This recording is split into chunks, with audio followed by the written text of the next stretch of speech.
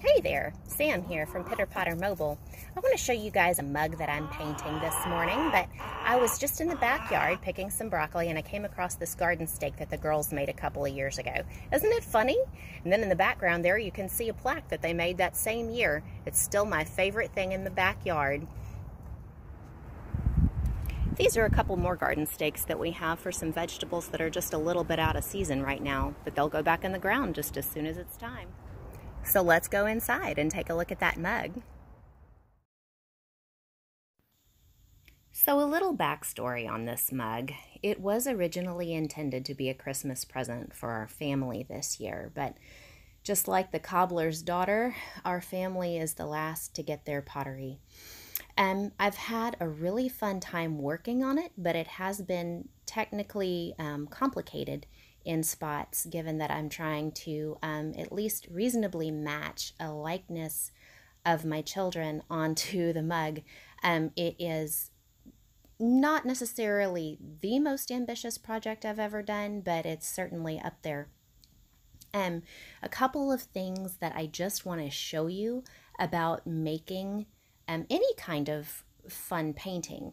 The first is never just use one color to paint anything. Always take at least 2 shades, even if you just add white to your original color. Always make sure you use multiple shades. In this case, I'm using Bluebeard and Caribbean Blue to do my younger daughter's shirt. What that's going to create is a brightness in spots, so it will look like the light is shining on her. And I've got a couple of colors in her hair. That's Pinkadot and Pinky Swear. Her eyes are 2 shades of brown. That's Java Bean and Camelback. You always want to use multiple shades just to make it look that much more real. And then you'll see, too, I love to put those white reflections in the eyes. I think that just kind of wakes them up. And here I'm adding the second coat of Pinky Swear and Pinkadot to the hair.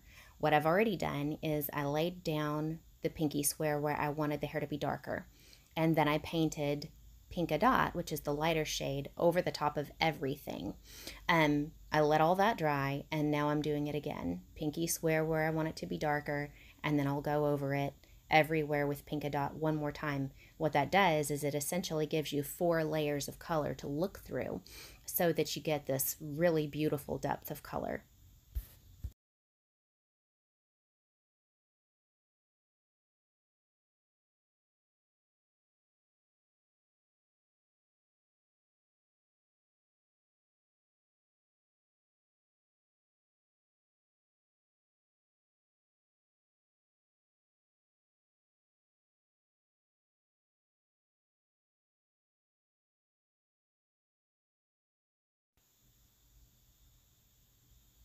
The sun is peeking through the window there. It's making everything shine yellow, but you can basically see how it's come out there. And now I am going to add just some bright bursts of color around both girls' images. I've got some Yell About It yellow, I have Jaded green, I've got Sea Breeze blue, and Grapple purple, and it looks like some Sour Apple green in there too. I just want to make this, since it's not going to be a Christmas mug, clearly, I just want to make this a beautiful springtime mug with some bright, pretty colors.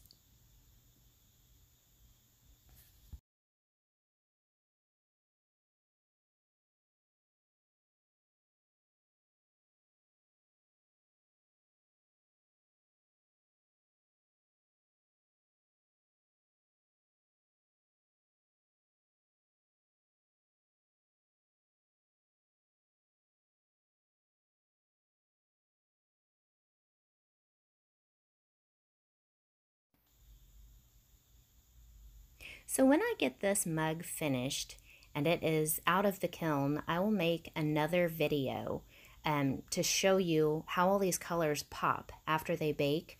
Sometimes it's kind of difficult to tell, especially, you know, their faces. They have vanilla dip and cashew later on there, and they can basically dry to about the same color. So I'm going to show you in a separate video here in a few days what these colors pop to. And here on the bottom, I've just signed it, the year we quarantine 2020, and kind of pretend like I got this done by Christmas last year. 'Cause in 5 years, who will remember anyway, right?